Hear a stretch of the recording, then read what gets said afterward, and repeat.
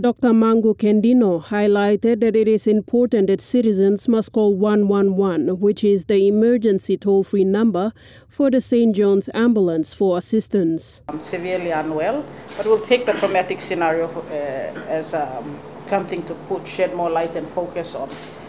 Injuries can potentially get worse when you have incorrect handling of patients, and so therefore in a fall, assault, or particularly motor vehicle accident, it's recommended that whoever bystanders or family reach the patient first must call the ambulance immediately, so that trained personnel to package the patient can come, manage at the scene whatever interventions can be done, and they'll be packaged and safely transferred to the hospital. Dr. Kendino said this will avoid excessive humerus, destabilizing of cervical spinal cord injuries, and even destabilizing clot if there is an internal bleeding.